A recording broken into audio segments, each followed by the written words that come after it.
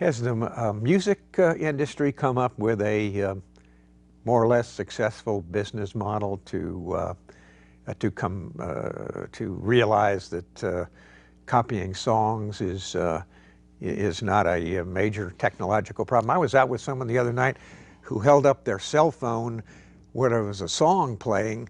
They didn't know what the name of it was. They held up their cell phone, Yep. which evidently had some kind of a voice recognition. Shazam, and the name of the right? song Yep. came on Yep. the cell phone screen, and they said, oh, I think I'll download Yep. that. I like that song. Yep. Went to some free download site and downloaded the song. Yep. I think in a way the music industry has not come up with a way, and in a way I think that's a good thing. The question is, what about artists? Artists have always been basically exploited by and same with publishers. Well, most authors and most artists don't make a lot of money. They do it for the passion, right? We're talking about visual artists as opposed to vocal artists. Even musicians, Madonna and Sting may be exceptions. Stephen King may be an exception. J.K. Rowling. But your typical author or your typical musician, they don't make a lot of money. The record industry or the publishing company keeps a huge degree of the profit. And they have this oligopolistic position that was created in part built upon the superstructure of the copyright law.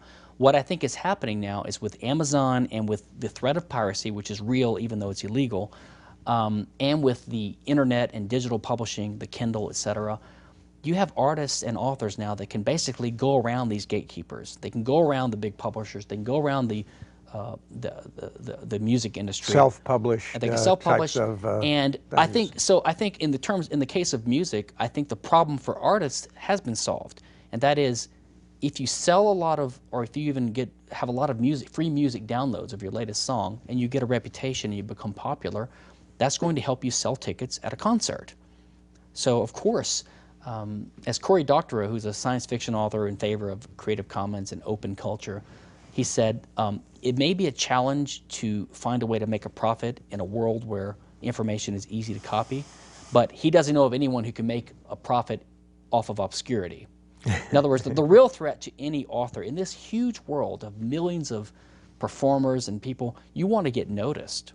You know, you want your stuff to get copied. You want to be, and then you can figure out how to make a profit off of it. But if no one knows who you are because you keep it trapped, kind of like a search engine philosophy, right? It's like a search engine philosophy, sure.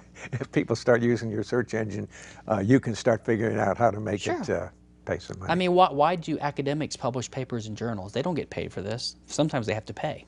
They do it for their reputation, to help beef their resume up, to get a job teaching at a university. There's almost every field you can think of, you can try to see how people would gravitate towards using their creativity to enhance their lives in some way, whether it's monetary or not.